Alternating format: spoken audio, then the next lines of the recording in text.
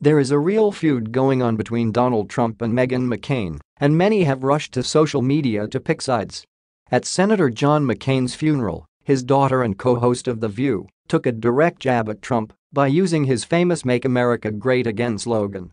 Meghan said the following: "We gather here to mourn the passing of American greatness, the real thing, not cheap rhetoric from men who will never come near the sacrifice he gave so willingly, nor the opportunistic appropriation of those who live lives of comfort and privilege while he suffered and served," The View co-host said, adding, "The America of John McCain has no need to be made great again because America was always great."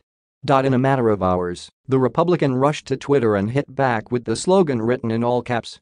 It has been claimed via several reports that Melania Trump is frustrated by her husband's pettiness and eagerness to fight and belittle people. The First Lady is said to be humiliated by the president's behavior towards the late senator from Arizona and his family. One insider told Hollywood Life, "Donald's pettiness and ability to hold a grudge are probably the characteristics Melania dislikes the most about him. Donald thinks it makes him appear strong when he never wavers and always holds firm in his opinion, but she believes the exact opposite and thinks the way he handled the John McCain situation is the perfect example."